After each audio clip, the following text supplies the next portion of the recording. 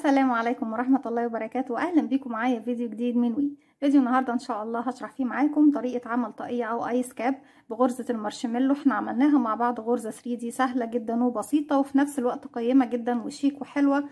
تصلح نعمل منها حاجات كتير جدا. احنا هنعمل النهارده ان شاء الله الايس كاب او طاقية، وبرضك ممكن نعمل منها شنطة، ممكن نعمل منها جراب، نعمل منها بطانية للبيبي، نعمل منها حاجات كتير جدا. الغرزة جميلة جدا وشكلها حلو. هستخدم فيها طبعا بنستخدم مجموعة من الالوان، وممكن تستخدمي فيها لون واحد لو انت حابة كده. الغرزة بتاعتي طبعا المقاسات اللي هعملها النهاردة لسن 10 سنوات. ايه المقاس اللي بعمله؟ طبعا الطاقية بتاعتي بتبدأ من تحت لفوق، اذا انا ما باخدش محيط قطر الدائرة، باخد بس من المقاسات اللي في جدول المقاسات الطوائي اللي نزل عندنا في القناة قبل كده في فيديو خاص بمقاسات الطوائي. هاخد منه ايه؟ هاخد منه محيط الرأس وهاخد منه طول الطاقية. طيب لسن 10 سنوات، من 3 ل10 سنوات، السن دوت ينفع من 3 سنين ل10 سنوات. الجدول معانا بيقول كده.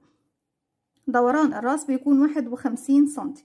انا هشتغل 50 سنتي لان دايما لما بنيجي نشتغل الكروشيه نحاول نقلل سنتي او 2 سنتي، لان انتوا عارفين ان بعد الشغل الصوف بيكون بيمط معانا، فافضل ان انت تقللي السنتي دوت او تقللي 2 سنتي كمان لو حابه. انا هقلل سنتي واحد بس، خير الامور الوسط، وايه ما نزودش اكتر من كده. طول الطاقية هيكون 22 سنتي. طيب الغرزة بتاعتنا انتوا عارفين ان هي لازم تكون بعدد يقبل القسمة على 8 او من مضاعفات العدد 8، يعني بتكرري تعدي 8 اكتر من مرة لغاية ما توصلي للمقاس اللي انت حاباه. النهاردة طبعا احنا هنشتغل على 50 سنتي، احنا قلنا 51 بس انا هقلل السنتي دوت. وزي ما قلت لكم ليه انا قللته عشان خاطر واحنا بنشتغل الخيط بتاعنا بيمط وبتكون المقاس اكبر، بيبقى اكبر سنتي او 2 سنتي. طبعا الادوات اللي بحتاجها، الخيوط طبعا اللي انت تحبي تستخدميها. انا هشتغل النهارده بخيوط قرطبه، اللي هي قرطبه بيبي وفوجي.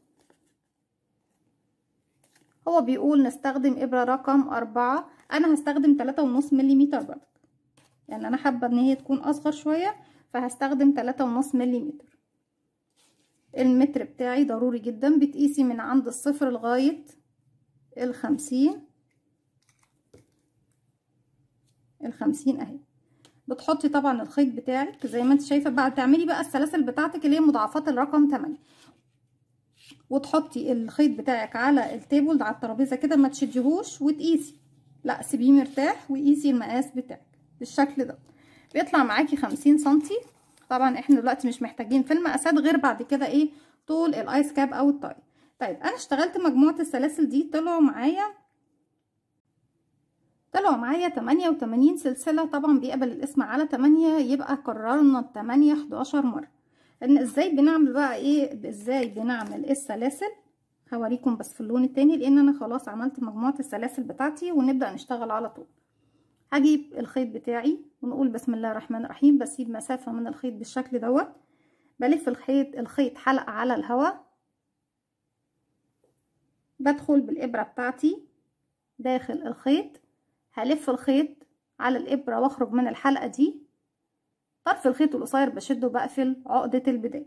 علشان تعملي سلسلة بيكون معاكي حلقة على الإبرة، بتلف الخيط على الإبرة وبتخرجي من الحلقة كده سلسلة 2 3 4 5 6 7 8. ده كده تكرار. هرجع تاني عشان تزودي الغرز هتعدي كمان 8، 1 2 3 4 5 6 7 8، وهكذا بتفضلي تعدي 8 8 8 8 8 لغايه ما توصلي للمقاس اللي هو الخاص طبعا بدوران الراس الخاص بالطفل او بالشخص الكبير اللي هتعملي له الطاقية. لو مش هتشوفي جدول المقاسات، لو مش هتشتغلي بجدول المقاسات مفيش مشكله، قيسي الدوران طبعا للطفل او للشخص اللي بتعملي له الطاقية. وبتشوفي الدوران بيكون ازاي. بيكون من اخر منطقه في ظهر الراس من تحت، اخر مكان في الراس من تحت من الخلف، ليكون تلفي بقى الدوران بتاعك كله لغايه ما توصلي لفوق الحواجب، اللي هو المكان اللي هو فوق الجبين عند الشخص اللي هتعملي له الطاقية. بتحطي طبعا المتر بتاعك بتلفيه كده من ورا لقدام، وتحطي الصفر على الرقم اللي هيطلع لك. الرقم اللي هيطلع لك بتعملي بقى مجموعه من السلاسل على قده، على شرط ان السلاسل بتاعتك تكون تقبل القسمة على 8 او من مضاعفات الرقم 8. احنا اتفقنا النهارده هنشتغل ب 88 سلسله. نعدل طبعا السلسلة بتاعتنا بالشكل ده، وعند اول سلسلة باجي وبدخل في اول سلسلة عندي اهي، وبلف الخيط وبخرج منها ومن الحلقة اللي على الابرة بغرزة منزلق. طيب اول حاجة بعملها ايه؟ اول حاجة طبعا بعملها في الطاقية الجزئية الاولانية هي اهي، طبعا ده مقاس الطاقية بتاعتي من 3 سنين ل10 سنوات. اول حاجة بنعملها نقول بسم الله الرحمن الرحيم، وهنشتغل بغرزة البليسيه. هنشتغل 2 عمود بلفة امامي و2 عمود بلفة خلفي. بنبدأها ازاي؟ بسم الله، 1 2 3، ده ارتفاع غرزة العمود بلفة. طبعا اول سلسلة انا ارتفعت من عندها اهي، مش هشتغل فيها تاني. عشان تشتغلي عمود بلفة طبعا اول سطر بيكون بغرزة العمود بلفة عادي خالص، بيكون معاكي حلقة على الابرة بتلف خيط، بيكونوا حلقتين.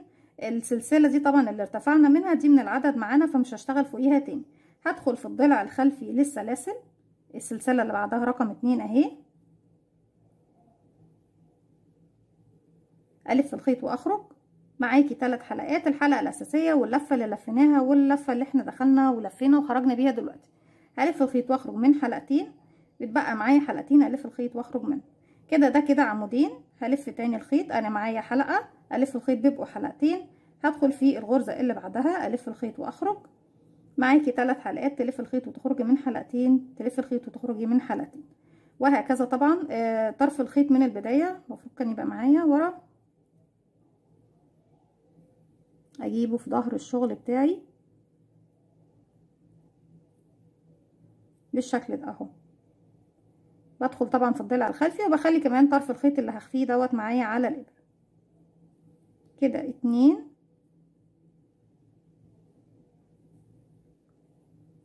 3 4، وهكذا. بكمل بقى غرزة عمود بلفة على كل سلسلة بتقابلني من ال88. نراجع تاني قبل ما افصل معاكم. غرزة العمود بلفة بيكون معاكي حلقة، بتلف الخيط على الابرة بيكونوا حلقتين، تدخلي الفراغ اللي هتشتغلي فيه، تلف الخيط وتخرجي تاني من تحته، بيبقى معاكي 3 حلقات. هتلف الخيط وتخرجي من حلقتين، يبقى معاكي حلقتين تلف الخيط وتخرجي منهم. هكمل بقى انا 88 غرزة عمود بلفة بالشكل دوت وهرجع لكم. رجعت لكم تاني وبالشكل ده خلاص خلصت 88 غرزة عمود بلفة على 88 سلسلة بالشكل ده زي ما احنا شايفين. في نهاية الراوند طبعا في ثالث سلسلة ارتفاع 1 2 3 بدخل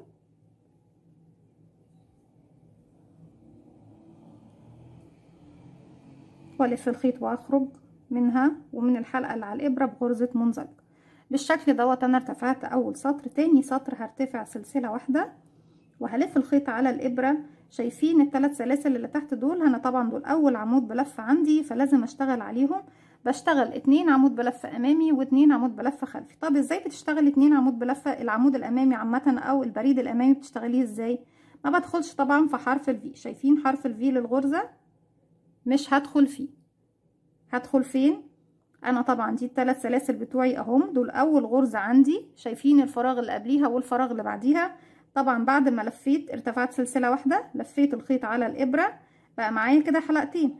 الفراغ من قدام اهو، من قدام الشغل، بدخل في الفراغ اللي قبل الغرزة، ارفع الغرزة لفوق بالشكل ده واخرج من الفراغ اللي بعدها، الف الخيط على الابرة واخرج من تحت تاني كده. بقى معايا ال3 حلقات بتوعي. بكمل غرزة العمود بلفة بشكل طبيعي، الف الخيط واخرج من حلقتين، بتبقى حلقتين، الف الخيط واخرج من حلقتين تاني. بكرر معايا حلقة بلف الخيط بيبقوا حلقتين.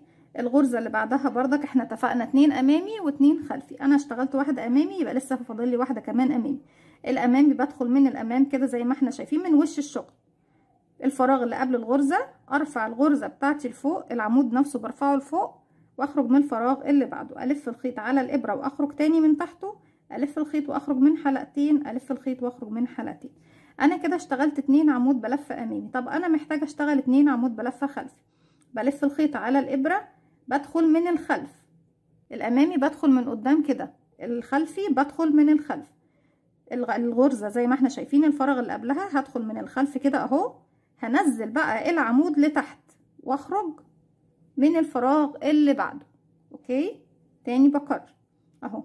هجيب الابرة بتاعتي في ظهر الشغل، هدخل في الفراغ اللي قبل الغرزة، هدفع الغرزة بتاعتي للتحت كده واخرج من الفراغ اللي بعدها من الخلف اهو، الف الخيط واخرج، اكمل غرزتي بشكل طبيعي، الف الخيط واخرج من حلقتين، الف الخيط واخرج من حلقتين. تاني بكرر، محتاجة عمود بلفة خلفي تاني، هلف الخيط على الابرة، هدخل من الخلف الفراغ اللي قبل الغرزة، هدفع طبعا هزق الغرزة لورا كده وهخرج من الفراغ اللي بعدها من الخلف كده، الف الخيط واخرج، الف الخيط واخرج من حلقتين، الف الخيط واخرج من حلقتين. كده عملت 2 امامي 2 خلفي. تاني هكرر معاكم 2 و2، 2 امامي يعني هدخل من الامام، الف الخيط وادخل من الامام، ارفع بقى الغرزة لفوق واخرج من بعدها والف الخيط واخرج، والف الخيط واخرج من حلقتين، الف الخيط واخرج من حلقتين. تاني غرزة من الامام اهو، و2 من الخلف، من الخلف اهو، وبنزق الغرزة لورا. يعني في الامامي بدفع الغرزة لفوق، الخلفي بنزلها لتحت، بتكون هي تحت الابرة كده. 1 2، وبكمل بقى الراوند بتاعي كله بنفس الطريقة دي زي ما احنا شايفينها. بتديني شكل اللي هو بيكون ايه، اللي عامل زي هي طبعا غرزة البليسيه. عارفين اللي بيشتغل طبعا تريكو هو عارف دي الغرزة اللي هي بتكون 2 و2، اللي هي بتكون دايما في الاساور بتاعة البلوفرات او في الكمر بتاع البلوفر من تحت او في الياقات، دي الغرزة بتكون شبيهة ليها بالظبط. هكمل الراوند بتاعي وهرتفع كمان الراوند اللي بعده، هشتغل بنفس الطريقة. طبعا في نهاية الراوند بقفل بمنزلقة في الغرزة دي اللي هي الاولى، السلسلة اللي احنا ارتفعناها، وبرتفع سلسلة وبكمل بنفس الطريقة اللي احنا اشتغلناها دي، 2 عمود امامي و2 عمود خلفي، وهكذا طبعا لغاية ما اخلص الراوند. هخلص الراوند دوت والراوند اللي بعده هشوف اذا كنت محتاجة لراوند رابع ولا لا، عشان انا مش عايزة ياخد ايه من طول الطاقية كتير. هكمل الراوند ده واللي بعده وارجع لكم. رجعت لكم تاني. زي ما احنا شايفين انا كده ارتفعت 2 سطر، بس حاسه ان احنا محتاجين سطر كمان، فهكمل سطر كمان. حتى كمان نكون ايه، نراجع على غرزة البليسيه. ومعلومة برضك للي حابب يراجع على غرزة البليسيه، هي موجودة عندكم على القناة طبعا في كورس تعليم ايه الكروشيه في بداية القناة خالص. بدخل في سلسلة ارتفاع اللي انا كنت طبعا ارتفعتها في بداية الراوند، اعمل غرزة منزلقة بالشكل ده، ارتفع سلسلة كمان، هلف الخيط. شايفين انا بدايتي بتكون ايه، بتكون الاتنين عمود الامامي بشتغل يعني عليه امامي، والخلفي بشتغل عليه خلفي. دلوقتي اهو هلف الخيط وهدخل من الامام الفراغ اللي قبل العمود، هرفع العمود لفوق، الف الخيط واخرج، هلف الخيط واخرج من حلقتين، الف الخيط واخرج من حلقتين. اللي جاي كمان امامي اهو بالشكل ده، واللي جايين 2 خلفي. من الخلف برجع العمود لورا واخرج من الفراغ اللي بعده كده. 1 2، وهكذا الاتنين اللي جايين امامي واللي بعدهم خلفي. بتكون شكل طبعا الغرزة بتاعتي زي ما احنا شايفينها اهي، غرزة قد ايه جميلة وحلوة. هكمل الراوند بتاعي بنفس الطريقة وهرجع لكم نكمل الايس كاب مع بعض. رجعت لكم تاني، وزي ما احنا شايفين كده الكمر بتاع الطاقية بتاعتنا باينه خلاص. غرزة البليسيه بتاعتنا قد ايه جميلة، 2 و2 اهم زي ما احنا شايفين. في النهاية في سلسلة الارتفاع زي ما احنا شايفين بدخل وبعمل غرزة منزلقة بالطريقة دي. بعد كده هرتفع سلسلة ارتفاع غرزة الحشو، وعند اول غرزة عندي هدخل بقى في حرف الفي عادي خالص. شايفين الفراغ اللي تحت الغرزة ده اهو، هدخل فيه في حرف الفي بيكون على الابرة واعمل غرزة حشو. غرزة الحشو بتكون ايه، بتكون ان انا طبعا ارتفعت سلسلة ارتفاعها، بيكون معايا حلقة على الابرة، بدخل في الفراغ اللي هشتغل فيه، في الفراغ طبعا اللي تحت اهو، بين الفراغات تحت حرف الفي قدامي، بدخل بلف الخيط وبخرج، بيكون معايا حلقتين بلف الخيط واخرج من الاتنين. بعد كده هرتفع 3 سلسلة، 1 2 3، من تحت هعد 1 2 3، وفي رقم 4 بدخل وبعمل غرزة حشو. تاني بكرر 1 2 3 سلسلة، هعد من تحت ايه 1 2 3، وفي رقم 4 بدخل وبعمل غرزة حشو، وهكذا على مدار الراوند بتاعي كله. 1 2 3 سلسلة وتعدي من تحت 1 2 3، وفي رقم 4 تعملي غرزة حشو. هكمل الراوند بتاعي كله بنفس الطريقة وهرجع لكم. بالشكل ده بكون خلاص خلصت الراوند بتاعي. انا خلاص في اخر 3 سلاسل، 1 2 3، بعد من تحت 1 2 3. خلاص احنا كده خلصنا الراوند. في اول سلسلة ارتفعتها من غرزة الحشو هدخل في غرزة الحشو دي واعمل غرزة المنزلقة بتاعتي. شايفين كده قفلنا الراوند بتاعنا. العدد بتاعنا مظبوط، لازم نمشي بالعدد في الغرزة دي. طيب عايزة اشتغل من عند السلاسل اللي هنا، همشي بغرزة منزلقة لغاية ما اوصل لايه للسلاسل. هرتفع 3 سلسلة ارتفاع غرزة العمود بلفة، 1 2 3، وده اول عمود بلفة موجود عندي في المجموعة. هرتفع بعد كده، مش هرتفع سوري، هكمل شغل واشتغل داخل الفراغ اللي هم فوق الثلاث سلاسل دول كمان 4 عمود بلفة، لان احنا في كل 3 سلاسل بنشتغل 5 عمود بلفة. اشتغلت ال3 سلاسل دول اعتبرتهم اول عمود، اذا هكمل 4 عمود بلفة في نفس الفراغ.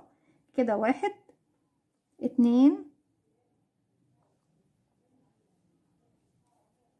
3 4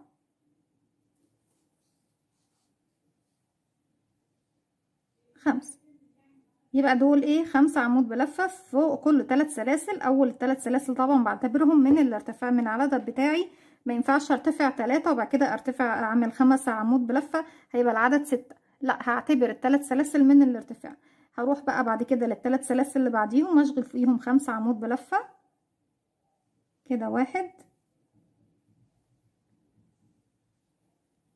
2، بدخل طبعا من تحت ال3 سلاسل، 3 4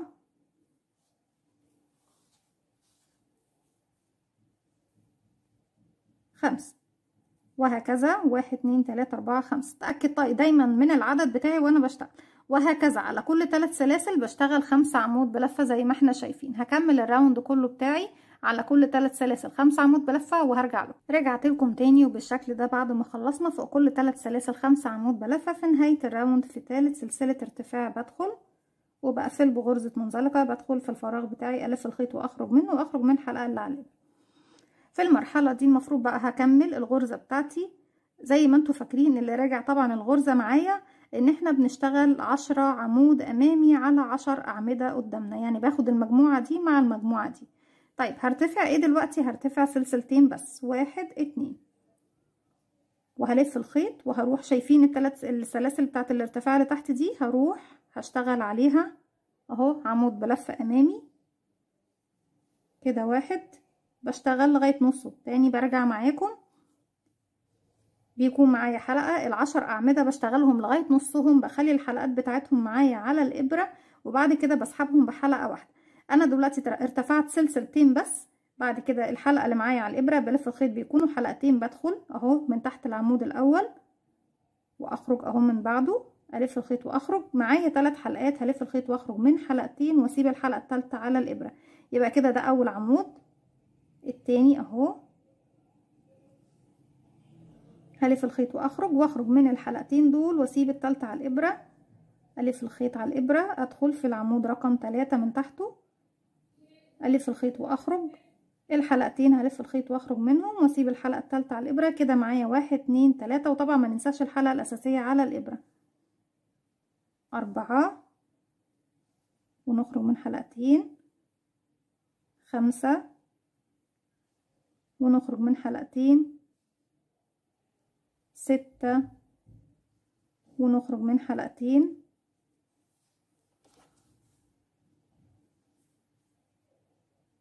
7 8 9 10.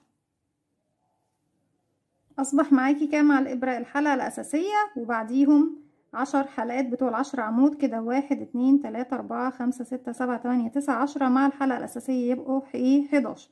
هلف الخيط واخرج منهم كلهم مرة واحدة بالشكل ده، وهقفل بسلسلة وهرتفع بعد كده 3 سلاسل، 1 2 3، واروح فين؟ شايفين الفراغ اللي بعديهم ده اللي قبل ال5 عمود لفة التانيين؟ هروح للفراغ دوت، هدخل هنا اهو من تحت كده وهعمل غرزة ايه غرزة حشو.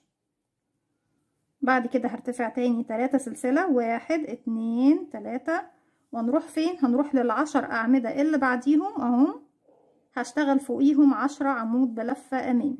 هلف الخيط وهدخل كده 1 لغاية ايه؟ لغاية نصهم. طبعا الحلقة التالتة بتكون معايا على الابرة كده 1 بخرج منه حلقتين، والحلقة التالتة على الابرة اهي كده رقم 2. نخرج من حلقتين ونسيب الحلقة التالتة على الابرة، بلف الخيط على الابرة، بدخل من تحت العمود اشتغل، الف الخيط واخرج معايا الحلقتين دول، هلف الخيط واخرج منهم واخلي التالتة على الابرة. كده معايا كام عمود؟ 1 2 3، والحلقة الاساسية على الابرة كده 4 5 6 7 8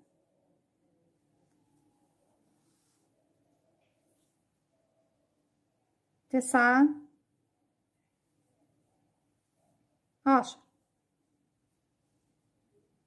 معانا 11 حلقة، 10 حلقات ل10 عمود بلفة اشتغلنا لغاية نصهم، والحلقة الأساسية على الإبرة بلف الخيط وبخرج منهم كلهم مرة واحدة، واقفل بسلسلة وارتفع بعديها 3 سلسلة، 1 2 3، ونروح فين؟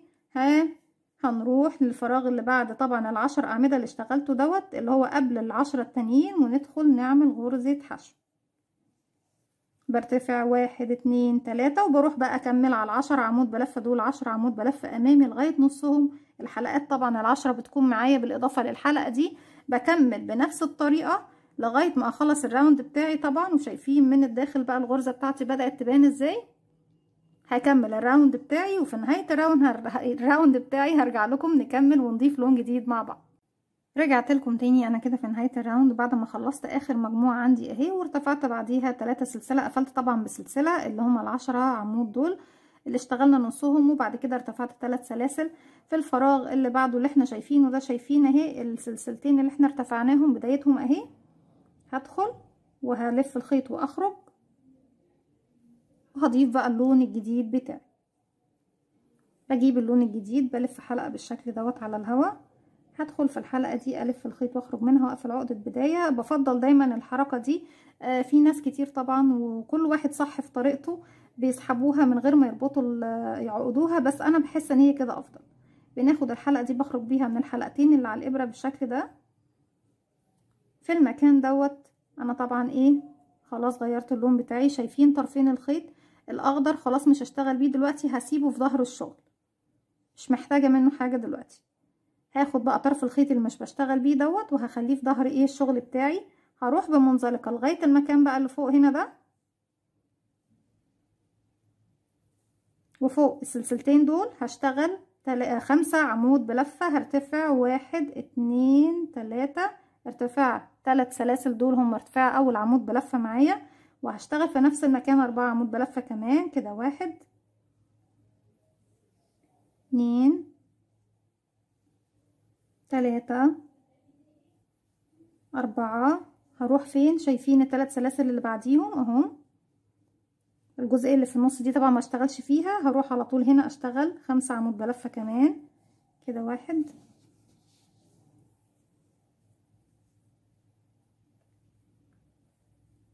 2 3 4 5. هنروح فين؟ هنا 3 سلاسل. في كل 3 سلاسل بقى بيقابلوني بشتغل 5 عمود بلفة على مدار الراوند بتاعي كله. شايفين الطاقية بتاعتي لما بقلبها بقى للناحية التانية تبدأ تبان الغرزة بتاعتي. احنا طبعا بنشتغل على الوش دوت، ولما نخلص الطاقية بتاعتنا هنقلبها على الوش التاني اللي هتكون هو طبعا هو ايه وش الطاقية بتاعتنا زي ما احنا شايفين. هكمل 5 عمود بلفة على كل 3 سلاسل بيقابلوني، وبعد كده هرجع لكم نكمل مع بعض. رجعت لكم تاني بالشكل ده. خلاص خلصت اخر فراغ عندي هنا، اخر 3 سلاسل اشتغلت عليهم 5 عمود بلفة. شايفين سلاسل الارتفاع الاولى 1 2 3 1 2 3 اهي، هدخل فيها واعمل غرزة منزلقة. طيب انا عايزة اشتغل فين؟ بصوا لو حاولنا بس الشغل بتاعنا الناحية دي بالشكل ده اهو، انا واقفة في المكان ده، انا عايزة اشتغل في ال10 دول مع بعض. انا لو اشتغلت ال10 دول، بصوا انا واقفه هنا اهو، دي بدايتي. لو اشتغلت ال10 دول هبقى واقفه فوق ايه المارشميلو، ايه المارشميلو دي القطعه دي من المارشميلو اهي، القطعه البارزه، الغرزه البارزه بتاعتي دي. اللي حابب يشتغل كل قطعه فوق التانية على طول، هتشتغلوا على ال10 دول على طول مباشره. انتي هتشتغلي بقى بالشكل دوت على طول، بترتفعي سلسله وتعملي هنا غرزه الحشو، وبعد كده 3 سلاسل وتكملي على ال10 دول، تاخديهم بنفس الطريقه اللي احنا بنشتغل. لكن انا حابه اشتغل يعني فوق كل، بصوا مش فوق كل مجموعه، شايفين الفراغ اللي بعد المجموعه هشتغل فيه دول، يعني مش هشتغل ال10 دول، لا هشتغل ال10 دول. يعني عايزه ابدا من هنا. ليه؟ عشان تكون قطعه المارشميلو بتاعتي في النص ما بين كل قطعتين، وهكذا فوق هتبقى بردك في النص، علشان تكون كل واحده بعيده عن التانية. شايفين؟ عايزه الشكل البارز، الشكل 3D بتاعي يبان فين، مش عايزاه يبان فوقيها على طول، يعني القطعه ما تكونش فوق اللي هي ايه القطعه التانية على طول، عايزاها تبان هنا في الفراغ ده عند المنتصف ده. اذا هنعمل ايه عشان نشتغل كده؟ واتفقت معاكم اللي عايز القطعه فوق القطعه هيشتغل على طول من نفس المكان اللي احنا واقفين فيه، لكن انا مش هشتغل من نفس المكان اللي احنا واقفين فيه، يعني عايزه اروح للمكان ده. اذا انا عندي دلوقتي كام؟ انا مشيت على اول 3 سلاسل، ده اول عمود، همشي بمنزلقه تانية 2 3 4 5، وهروح كمان هنا في المنتصف عند الفراغ ده 6 غرزة منزلق. طيب هرتفع سلسلة واشغل في المكان ده غرزة حشو اهو بالطريقة دي، وهرتفع كام؟ 1 2 3، واروح اشتغل بقى ايه بشكل طبيعي الغرزة بتاعتي. ممكن كمان ما ارتفعش بقى واعمل غرزة الحشو والكلام ده كله، وهعمل ايه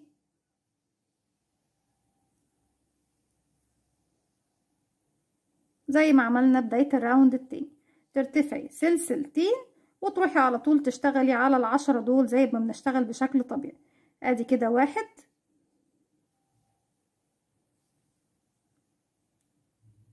2 3 4 5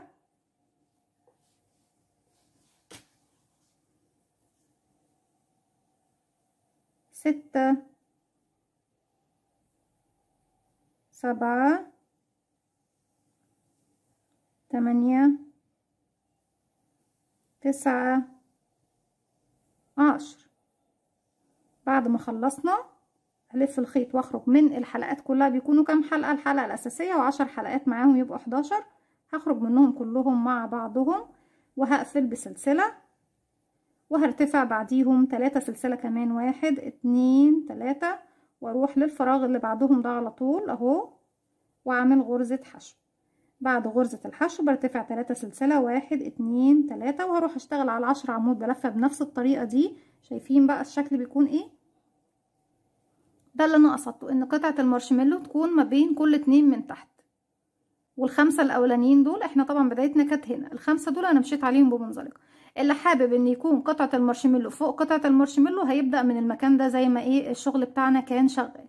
احنا دلوقتي هنكمل بقى بنفس الطريقة. بعد ما ارتفعت 3 سلاسل هروح لل10 دول اشتغلهم 10 عمود بلفة امامي لغاية المنتصف، وبعد كده بلفهم كلهم، باخدهم بحلقة واحدة اللي هم 11 حلقة معايا، باخدهم في لفة واحدة، وبعد كده ارتفع 3 سلسلة واقفل في المكان ده بغرزة حشو، وارتفع تاني 3 سلسلة واكمل ال10 اللي بعديهم. هسيبكم دلوقتي هروح اصلي صلاة الفجر، دلوقتي الاذان، الله اكبر والله اعظم ولا عز والدوام لله، وبعد كده هرجع لكم بعد ما اخلص كمان الراوند بتاعي. رجعت لكم تاني بالشكل ده زي ما احنا شايفين. انا ضفت كمان اللون البينك معايا للشغل بنفس الطريقة اللي ضفت بيها الالوان زي ما احنا شفناها تحت. واشتغلت ايه؟ طبعا انا اشتغلت معاكم 1 2، اشتغلت بعديكم 4 سطور، يبقى بقى العدد معايا 1 2 3 4 5 6. طبعا انتوا عارفين ان السطر بتاعي بيكون مكون من سطرين، يعني الغرزة بتاعتي بتكون مكونة من سطرين، سطر بأسس فيها الأعمدة والسطر التاني بقفل بيه قطعة المارشميلو بتاعتي. طيب احنا دلوقتي بعد ما طبعا اشتغلت، انا وصلت لاخر الراوند بتاعي دوت باللون البينك ده، وفي النهاية طبعا قطعة المارشميلو بعد ما عملت ال10 عمود بلفة مع بعض بالشكل دوت زي ما انتوا عارفين. انا طبعا شرحتها تحت ان انا بشغل 10 عمود بلفة على 10 عمود بلفة امامي بحيث ان احنا نشغلهم لغايه نصهم، وبعد كده بسحبهم كلهم. لما بيكون معايا 11 حلقه على الابره بسحبهم كلهم في لفه واحده، وبقفل بسلسله وبرتفع بعديهم 3 سلسله، وبروح للفراغ اللي بعدهم بعمل غرزه حشو. طيب الفراغ ده هو اخر فراغ موجود عندي، وبعد كده هيبدا عندي ايه الراوند الجديد. هدخل الف الخيط واخرج. لو هتكملي بنفس اللون، وعايزه اقول لكم معلومه يعني جديده جدا. المفروض طبعا ان احنا ممكن نشتغل الطاقيه دي بلون واحد. يعني في جالي سؤال على الغرزه، احنا طبعا نزلنا الغرزه في فيديو خاص بيها لوحدها. جالي فيديو من احدى صديقات طبعا بتسالني يا رندا هو انا ما اقدرش اشغلها بلون واحد او بلونين بس؟ قلت لها طبعا تقدري تشغليها بلون واحد او بلونين او باكثر، يعني ده يرجع لك انتي. انا مجرد بس حبيت اشغلها باكتر من لون، عشان لو انتوا حابين تشغلوها باكتر من لون تعرفوا بنضيف اللون الجديد ازاي وبنشتغل بيه ازاي. لكن هي الطاقيه تقدري تشتغليها بلون واحد وبتكون حلوه جدا كمان وجميله، وخصوصا مع الالوان الفاتحه، يعني الاوف وايت، الابيض، البينك، الاخضر زي ما احنا شايفين كده، اللي هو السيمون دوت. في الوان كتير جدا جدا جدا تقدري تستخدميها. تقدري تستخدميها مع الرمادي الفاتح، مع الرمادي الغامق، بتنفع مع كل الالوان يعني، بس بتكون افضل مع الالوان الفاتحه، وخصوصا الابيض والاوف وايت. تقدري تشغليها بلون واحد مفيش مشكله. احنا دلوقتي هنشغل بقى. انا دخلت بالحلقتين، اتفقنا لو هتكملي بنفس اللون بتطلعي بنفس اللون بتاعك، تلف الخيط وتخرجي من الحلقتين. انا مش هكمل بنفس اللون، هجيب الخيط بتاعي لقدام. وتصحيح طبعا لمعلومه، انا لما كنت بصور معاكم في بدايه الفيديو سبت الخيط من ورا. لا يا جماعه، بنسيب الخيط من قدام، لان ورا هو وش الشغل بتاعي، هو وش الطاقيه بتاعي. فما ينفعش اسيب الخيط من ورا، عشان لما اجي هسحب هيبان معايا ايه ان انا سحبته من اول وجديد. فانا هسيب الخيط من قدام، وهجيب بقى الخيط الجديد اللي هو اللون اللي المفروض هشتغل بيه. هو طبعا انا سايباه تحت، واخرج من الحلقتين دول. المفروض ان انا اروح اشتغل على السلاسل دي. همشي بمنزلقة لغاية السلاسل دي، وهرتفع 1 2 3. ده طبعا الثلاث سلاسل دول اول عمود بلفة، اللي هو ارتفاع العمود بلفة، وبعتبره اول عمود بلفة موجود معايا. طيب انا كده وصلت كام سنتي من الطاقية بتاعتي؟ هنقيس بس ايه، هبعد الخيوط عني شوية بس كده. احنا اتفقنا محتاجين 22 سنتي. انا بعمل المفروض الفترة اللي جاية هعمل تناقص. طيب التناقص بتاعي بيكون في اخر 3 سطور من الطاقية، لاي مقاس انتي بتعمليه، سواء للاطفال او للكبار. يعني حتى لو كانت حريمي او بناتي، يعني انساتي بنت كبيرة وبتعملي لها الطاقية دي. فاذا انا بعمل التناقص بتاعي في امتى؟ في اخر 3 سطور. فبتقيسي الطاقية بتاعتك، طبعا بقيسي ال3 سطور بتوعي بيطلعوا قد ايه. انا عندي هنا 1 2 3، انا قستهم طلعوا 7 سنتي. 7 سنتي بالابره بتاعتي وبسمك الخيط اللي انا بشتغل بيه. فانتي هتقيسي طبعا ال3 سطور هيطلعوا كام سنتي. 7 سنتي. طيب انا 7 سنتي هشوف انا بقى الطاقيه بتاعتي. طبعا ال7 سنتي دول بخليهم من الارتفاع، يعني بتاني افضل ارتفع ارتفع ارتفع، واسيب اخر 7 سنتي برتفعهم طبعا، بس بطريقه ان انا ايه بعمل تناقص فيهم. فدايما لما تشتغلي الطاقيه بتاعتك ارتفع الارتفاع مش كله، سيبي في الاخر العدد. طبعا ارتفاع 3 سطور، شوفي ارتفاع 3 سطور هيكون معاكي قد ايه واخصميهم من الارتفاع. طيب انا ارتفاعي دلوقتي قد ايه؟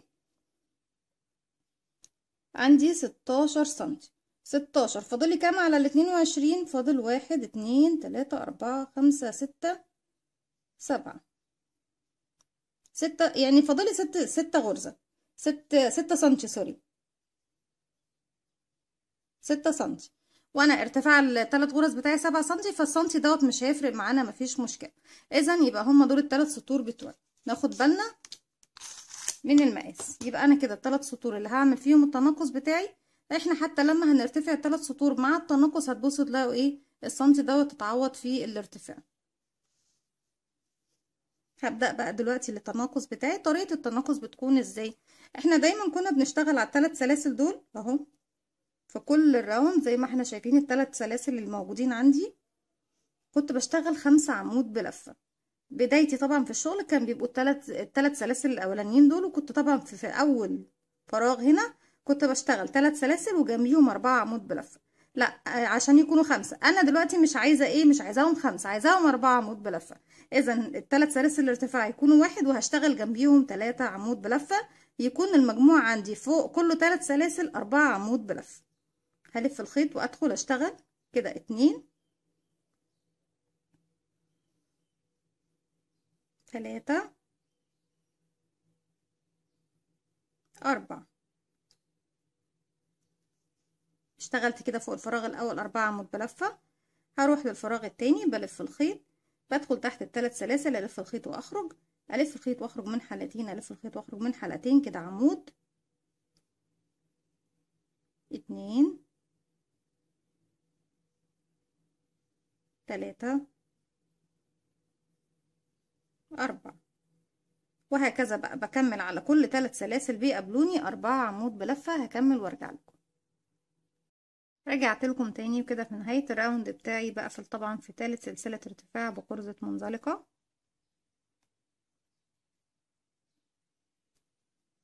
بشوف بقى المكان اللي هشتغل فيه. طبعا احنا بنشتغل بناخد، شايفين المكان اللي في المنتصف ده زي ما اتفقنا، بناخد ايه الغرز الاعمده اللي فوقيه. يعني انا عايزه ابدا اشتغل من المكان ده علشان غرزتي تكون فوق المكان ده اهو. طيب همشي بمنزلقه فوق كل غرزه تقابلني كده 1 2 3، وده المكان اللي هشتغل فيه 4. طيب هرتفع سلسلتين 1 2، وهروح اشتغل. عندي بقى كام دلوقتي؟ كنت بشتغل على 10 تحت. انا بعد ما عملت تناقص وقللت ايه في كل 5 من دول، قللت عمود بقوا 4، يعني بقى معايا كام؟ المجموعتين مع بعض يبقوا 8. يعني شلت 2 عمود بلفة من العدد اللي موجود في كل قطعة مارشميلو من تحت. هشتغل كده 1 لغاية نصه، 2 3 4 5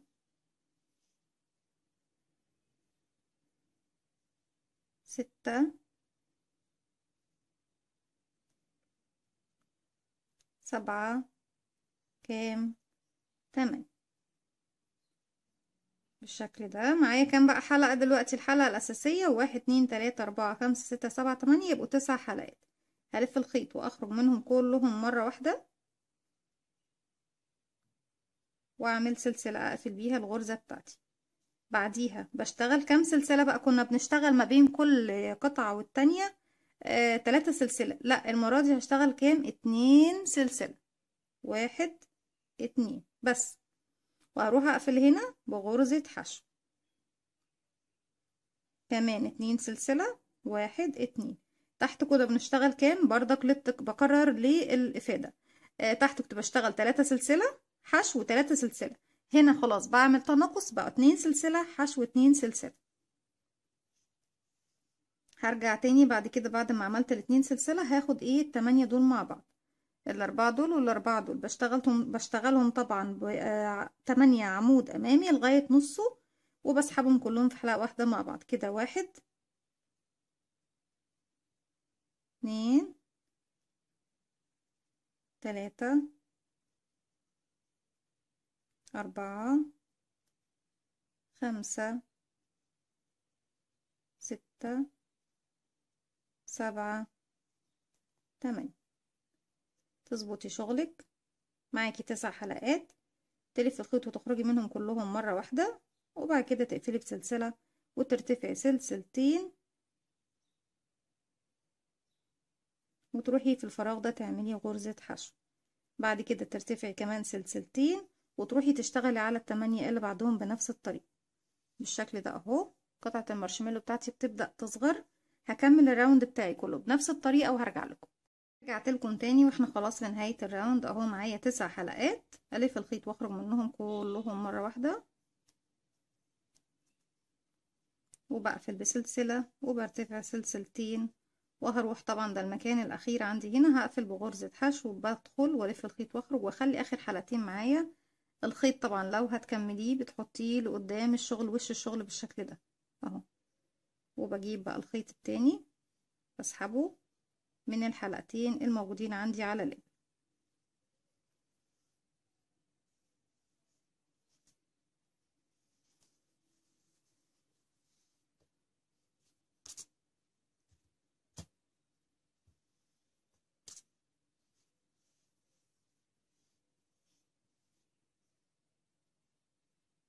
بالشكل دوت المفروض هشتغل على السلاسل دي، بمشي بغرزة منزلقة لغاية عندها، برتفع 1 2 3. طيب احنا تحت كنا بنشتغل كام عمود بلفة على كل 3 سلاسل؟ كنت بشتغل 4. طيب الراوند ده كمان لسه بعمل تناقص، هشتغل 3. دول 3 سلاسل الاولانيين بعتبرهم اول واحد من العدد، هشتغل بعد منه كمان في نفس الفراغ 2 عمود بلفة كده، 2 3. يبقى في كل فراغ بيقابلني بشتغل 3 عمود بلفة. ده الفراغ اللي بعده ال3 سلاسل اهم، 1 2 3. وهكذا بقى في كل 3 سلاسل بيقابلوني بشتغل 3 عمود بلفة. هكمل الراوند وارجع لكم. كده في نهاية الراوند بنقفل طبعا بمنزلقة في ثالث سلسلة ارتفاع، 1 2 3. بشوف المكان اللي انا عاوزة اشتغل فيه. طبعا مش هشتغل فوق ال3 دول، انا عايزة ايه؟ المجموعة دي اللي هي بتكون طبعا نصها هنا ونصها هنا فوق الفراغ ده. اذا همشي بمنزلقة على كل الغرز اللي تقابلني كده، 1 2 3. طيب ده المكان اللي هبدأ اشتغل فيه. هرتفع سلسلتين، 1 2، واروح اشتغل على كام بقى؟ عندي هنا كام؟ 3 و3 يبقوا 6، تحت كانوا 8، تحت كانوا 10. يبقى احنا دلوقتي العدد معايا 6 غرزة عمود بلفة بشتغلهم بنفس الطريقة لغاية نصهم مع بعض كده، 1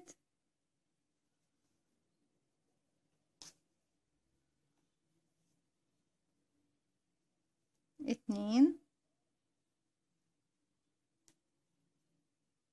3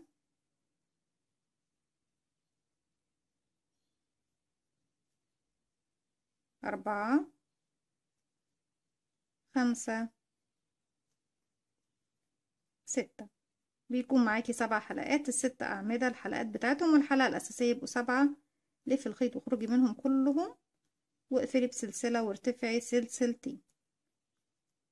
نروح هنا نعمل غرزة حشو وبعد كده سلسلتين، وبروح اكمل على ال6 اللي بعديهم بنفس الطريقة، وهكذا. المسافة اللي ما بين كل حشو واللي بعدها بيكون سلسلتين، تحت كانوا سلسلتين والسطر ده كمان سلسلتين وحشو سلسلتين. اوكي يا جماعة، هكمل وارجع لكم. رجعت لكم تاني وكده خلصت الراوند بتاعي، ودي اخر قطعة مارشميلو عندي. عملت بعديها طبعا بعد ما قفلت الحلقات كلها في حلقة واحدة قفلت بسلسلة وبعديها سلسلتين ارتفاع، وهدخل في الفراغ ده واعمل غرزة حشو. طبعا ده اخر فراغ عندي، في اخر حلقتين بغير اللون الجديد بتاعي. انا طبعا اللون زي ما اتفقنا بجيبه لقدام، عفوا، وببدأ اسحب اللون طبعا اللي انا ببدله. اسهل لكم طبعا لو هتعملوها بلون واحد، بس انا لازم اعمل قدامكم كل الالوان عشان خاطر تعرفوا تبدلوا ايه في الالوان مع بعض. واخرج بين اللون الجديد الحلقة بتاعته من الحلقتين الموجودين عندي ايه على الابرة. طيب هشتغل في المكان دوت اهو، همشي بمنزلقة لغاية عنده. طيب تحت كنا بنشتغل كام؟ كنا بنشتغل 3 عمود بلفة في كل فراغ. الراوند ده هشتغل 2 عمود بلفة في كل فراغ. اول عمود عندي بيكون هو 3 سلاسل الارتفاع، 1 2 3. ده اول واحد. هشتغل تاني واحد كمان في نفس الفراغ كده 2. كده خلصت الفراغ دوت، اروح للفراغ اللي بعده اشتغل 2 1 2، واللي بعده الفراغ اللي بعده 2، وهكذا طبعا لغاية نهاية الراوند، 1 2، وهكذا في كل فراغ بشتغل 2 عمود بلفة. رجعت لكم تاني وبالشكل ده زي ما احنا شايفين. خلاص خلصت في كل فراغ 2 عمود بلفة. عندي هنا 1 2 3 سلسلة ارتفاع، بدخل وبقفل بغرزة منزلقة. طيب هشتغل فين؟ هشتغل زي ما احنا متفقين، باخد المجموعة اللي بتكون ايه عند المنتصف. يبقى همشي على الغرزة دي بمنزلقة وكمان هنا منزلقة. هرتفع قد ايه؟ هرتفع المرة دي سلسلة واحدة، واروح اشتغل على الاربع عمود بلفة دول مع بعض كده. 1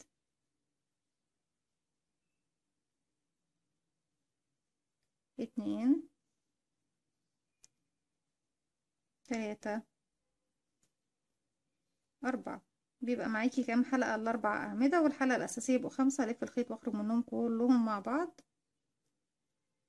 واقفلهم بسلسلة وارتفع بعديهم سلسلة واحدة بس، واروح اعمل حشو. بعد الحشو سلسلة واحدة، واروح على الاربعة عمود اشتغل عليهم. 1 2 3 4. اخلصهم بحلقة واحدة واقفل بسلسلة وبعديها سلسلة واحدة بس.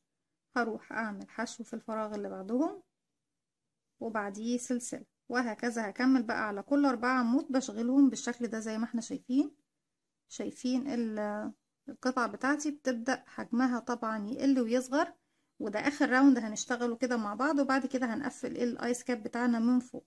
هكمل الراوند بتاعي بنفس الطريقة وهرجع لكم نقفل الايس كاب بتاعنا من فوق. رجعت لكم تاني وخلاص، انا كده فاضل لي زي ما احنا شايفين المجموعة الاخيرة اهي كده. 1 2 3 4 بالشكل ده. بلف الخيط وبخرج منهم كلهم مرة واحدة وبقفلهم بسلسلة وسلسلة كمان، وهروح اعمل هنا ايه غرزة حشو.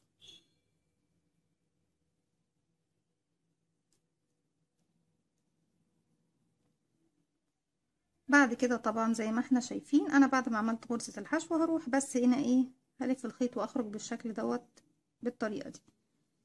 المفروض بقى بسحب مسافة من الخيط اخيط بيها وبقص الخيط بتاعي. هجيب ابرة التنظيف او ابرة تكون الفتحة بتاعتها ايه واسعة تسمح لدخول الخيط او سمك الخيط بتاعي.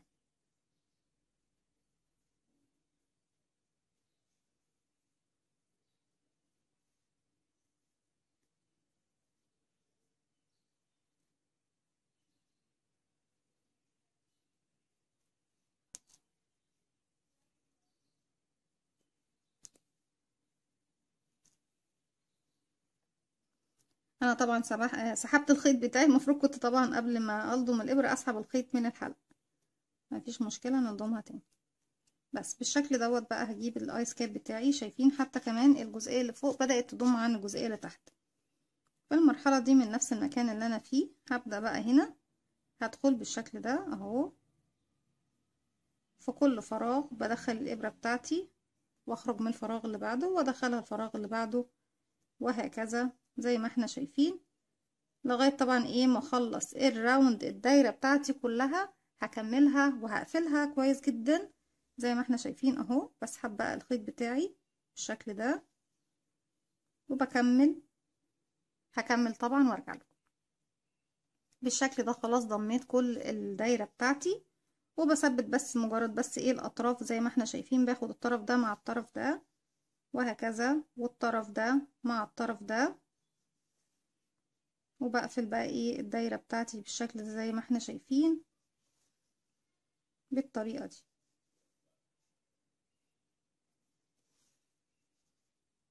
في النهاية طبعا